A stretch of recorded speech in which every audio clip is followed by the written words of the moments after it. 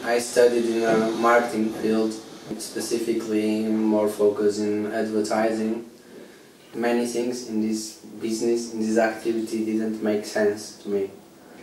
It's about making something stupid. It's about making people buy more, in creating needs. So I didn't know very well what to do. I was already, in a way, engaged in some ecological movements, some kind of activism. But the problem that there was at that time, and there still is somehow in Portugal, it's a kind of recent message, it's a kind of recent movement in a certain way. So it's very difficult to work or to have professional occupation in this field. I started working in a restaurant, vegetarian restaurant, which was also a very interesting experience. And at the same time I felt that I was doing something very useful. So the project about the eco-social tours, somehow the need to invest in it appeared somehow naturally. We tend to have somehow a very conventional concept of tourism. I see so many tourists coming to Porto.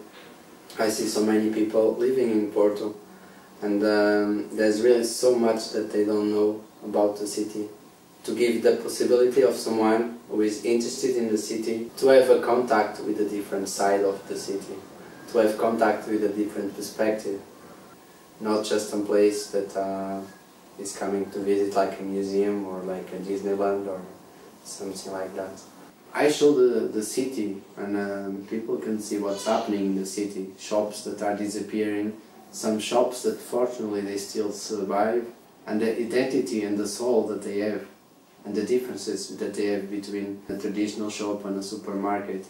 The other aspect is like streets where, long time before this phenomenon of the cars, you would find people talking, people walking normally without the fear of being hit by a car or by a truck. Everyone knows that the car is much more polluting. Everyone knows that it's one of the ways of transportation that brings more accidents. It's one of the ways that makes people more stressed about. Everyone knows that it's one of the ways of transportation with a higher cost. It still is the main priority when most part of transportation systems are designed.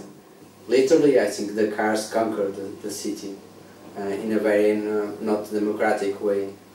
Important part of my work is connected with organizing workshops, giving courses. My main goal, and what I regard as more fulfilling job, is really to be in touch with people. I try to teach about vegetarian cuisine,